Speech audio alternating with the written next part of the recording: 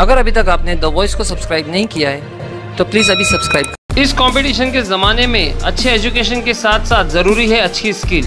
The right way institute आपके लिए लेकर आए हैं highly demand professional courses, safety engineering, diploma in nursing courses जैसे MLT, DMLT, B.Pharm, D.Pharm और ऐसे कई स्किल कोर्सेज, वो भी अफोर्डेबल फीस में। और खास ware house and logistic management course पूरी तरह से फ्री है विद जॉब गारंटी। तो आज ही विजिट कीजिए the right way institute, 2nd floor, Sai Baba market, opposite बाबू भाई बूट हाउस, नियर नजराना टॉकीज, भिवंडी। भिवंडी शहर के जिला अध्यक्ष शोएब गुडू खान अपने एक डेलीगेशन के साथ में यहाँ पे आए हैं और एक ज्ञापन सौंपा। इन्होंने ज्ञापन सौंपने की वजह यह है कि पिछले 2 दिनों से भिवंडी का माहौल जरा सा गर्मा सा गया है। रविवार को भिवंडी के छत्रपति शिवाजी महाराज चौक पर एक प्रोग्राम हुआ था हिंदू जन जागरण का, जहाँ पे एक आचार्य आए थे, परमहंस।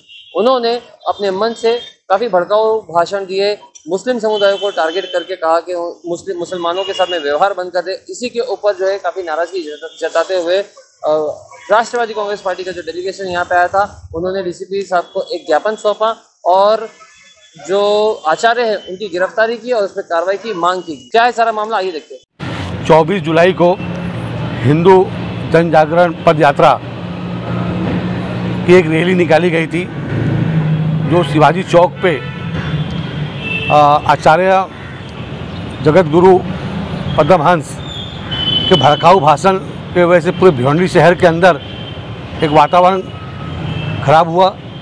उस ताल्लुक से आज हम लोग NCP पार्टी की तरफ से DCP साहब के पास एक डेलीगेशन ले जाके मुलाकात की और उनको हमने अपने तरफ से पार्टी की तरफ से एक बात रखी। शहर के अंदर एक माहौल घबराया हुआ है, एक नाराज़गी का माहौल है, ख़ासकर हमारे माइनॉरिटी के लोग, क्योंकि जो 2 दिन पहले जो शिवाजी चौक पे भाषण हुआ, बहुत ही दर्दनाक भाषण और भड़काऊ भाषण जो किया गया, जहरीला भाषण, वो इस शहर के लिए आने वाले वक्त में बहुत तकलीफ़ दे सकता है। क्योंकि भिवंडी शहर एक अमन शांति का शहर कहा जाता है, हिंदू मुस्लिम एकता का एक मिसाल दी जाती है।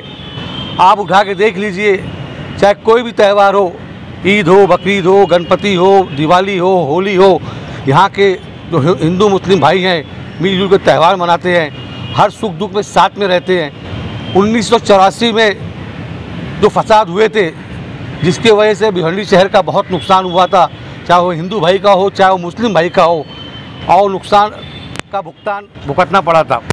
अल्लाह का एहसान है, ऐसा कोई माहौल और वातावरण ख़राब नहीं हुआ भिवंडी शहर के अंदर, क्योंकि यहाँ की नागरिक जाग चुके हैं। यहाँ एक दूसरे का दर्द समझते हैं, एक दूसरे की मोहब्बत करते हैं। तो कोई यहाँ ऐसा इंसान नहीं है कि आके हमारे में फूट डाल सके। लेकिन अफसोस की बात यह है, बाहर से आके और ये भाषण दे के अगर ये चैलेंज किया जाता है माइनॉरिटी के लोगों को, उनके भावनाओं से खेला जाता है, ये दुख की बात है। अभी यहाँ के जो भी हमारे हिंदू भाई हैं, जो भी हमारे मुस्लिम भाई हैं, हमारी जिम्मेदारी बनती है कि ये शहर हमें संभालना है और ऐसा भाषण कोई ना करे, और ऐसे लोग जो भी है समाज के लोग हैं उनको भिवंडी शहर में ना लावे, क्योंकि ऐसे भाषणों से नौजवान बच्चों के ऊपर बहुत इफेक्ट गिरता है। खासकर जो 15 साल से लेकर 18 साल 20 साल के बच्चे होते हैं, चाहे कोई भी समाज के हो, उनके ऊपर बहुत गलत असर पड़ता है। तो कम से कम हमारे बच्चों का भविष्य, फ्यूचर ख़राब ना हो, यहाँ का वातावरण ख़राब ना हो, तो ऐसे लोगों को शहर में कोई भी समाज के गुरु हो उनको ना लाया जाए ताकि वातावरण ख़राब हो। भाई, जिस तरह से कि आपने यहाँ पे, हाँ, उसके बाद वही मैं आपको बताना चाहूँ, पहले शहर के बारे में बता देना चाहता हूँ कि मुसलमान जो वहाँ कहा गया स्टिक पे से मुसलमान संविधान, उनकी बहुत बड़ी भूल है। मुसलमान से ज़्यादा कौन संविधान को मानता है? मुसलमान संविधान को मानने वाले लोगों में से हैं। अरे आप भाषण दिए हो, आप संविधान को नहीं मानते हो, आपने भाषण में क्या कहा है, पर आप अपना भाषण उठा के देखो, तो आप साबित करते हो कि आप सीधे सीधे हमारे हिंदू भाइयों मुसलमान भाइयों में फूट डालने की कोशिश कर रहे हो। लेकिन भिवंडी शहर में ऐसा कुछ नहीं होगा इंशाअल्लाह।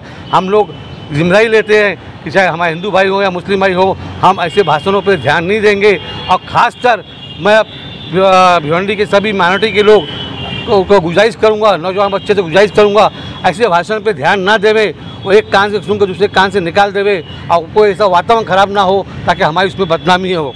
और आज हम जो डीसीपी साहब के पास जो गए, मेन मुद्दा हमारा यही था कि आज 2-3 दिन हो गए हैं, अभी तक एफआईआर क्यों नहीं हुआ। इसीलिए शहर के अंदर एक खलबली मची हुई है। खुलेआम कुछ भी भाषण, भड़काऊ भाषण देके चले जाते हैं और उनमें कोई कार्रवाई नहीं होती।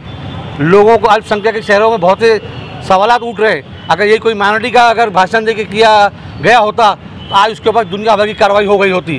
तो ऐसा नहीं होना चाहिए। हम अभी डीसीपी साहब ने हमें पूरा आश्वासन दिया है कि एफआईआर ज़रूर होगा और हमने तो उनके साथ साथ मांगनी की है कि उनको गिरफ्तार भी किया जाए जिन लोगों ने ये प्रोग्राम आयोजित किया है और जिन लोगों ने इसमें आके भड़काऊ भाषण किया है। गिरफ्तारी की मांगनी की है। इन्होंने एफआईआर करने का वादा किया डीसीपी साहब ने, और ये अगर 2 दिन के अंदर नहीं होएगा तो राष्ट्रवादी पार्टी की तरफ से बहुत बड़े पैमाने में धरना मोर्चा होगा। आदमी जब भाषण देना चालू करता है तो रुकता नहीं है। ठीक है, हो सकता है वहाँ उनका फ़र्ज़ बनता था स्टेज पे जाकर उनको समझाना चाहिए था कि वो जिम्मेदार थे इस शहर के अंदर। लेकिन मैं यहाँ के मुस्लिम भाइयों से ये कहना चाहूँगा कि आप लोग बीजेपी को खुलेआम बहुत से लोग वोट देते हैं। इसका मतलब आप समझ लीजिए कि क्या है। एक तरफ आप वोट देते हैं और जो वोट लेता है वो इस शहर के वातावरण को संभालने के लिए कोई जिम्मेदारी भी नहीं निभाता। वो बहुत दुख की बात है। हम इतना बोलना चाहेंगे, जहाँ पार्टी की बात है कि वहाँ बीजेपी के लोग थे, मैं किसी मंडल और किसी संस्था की बात नहीं करूँगा, वहाँ बीजेपी के लोग थे, तो वो मुस्लिम भाइयों को मैं संदेश देना चाहूँगा, आप अपना खून भी निकाल के दे देंगे, वो आपके वक्त पे खड़े होने वाले नहीं हैं। आप ऐसा काम करिए, जो सेकुलर पार्टी है, चाहे जो भी सेकुलर पार्टी है, आप उनको वोट दीजिए, उनको संभालिए, उनको साथ दीजिए। आज हम लोग जो डेलीगेशन लेके आए, डेलीगेशन बहुत ज़्यादा लोग को लेके आया नहीं जाता, एकदम अर्जेंट में ये डेलीगेशन हम लोगों को क्या नाम लाना पड़ा। और उसके अंदर ये हमारी हिंदू मुस्लिम की एकता है। एक तरफ देखिए हमारे नामदेव अहिरे साहब और ये हमारे सुरेश पाटिल साहब इस डेलीगेशन में, ये हमारी मोहब्बत है, ये एक एकता का सबूत है। शेफ भाई, ये जो आपने कहा कि बाबा के ऊपर आपने जो आए थे जिन्होंने भड़का, वहीं से शुरू हुआ है ना? बिल्कुल, उनके ऊपर सबसे बड़ी कार्रवाई होना चाहिए। अगर वो ना बुलाते, ना इस शहर का वातावरण खराब होता। हम राष्ट्रवादी कांग्रेस पार्टी के कार्यकर्ता हैं। हमारी सेक्युलर पार्टी है। हमारे पार्टी में जातिवाद के कोई लफ्ज़ का इस्तेमाल किया नहीं जाता है। भिवंडी शहर एक अमन शांति का शहर है। इस भिवंडी शहर में सभी समाज के लोग रहते हैं, मगर बाहर से आकर इस भिवंडी शहर में भड़काऊ भाषण देकर भिवंडी शहर के नागरिकों में गलत वातावरण निर्माण करने का जो काम करते हैं, उनके ऊपर पुलिस प्रशासन कार्रवाई करना चाहिए है। और ऐसे जो भड़काऊ भाषण देकर शहर का माहौल ख़राब करने वाले लोग हैं, उनके ऊपर बंदी लाना चाहिए।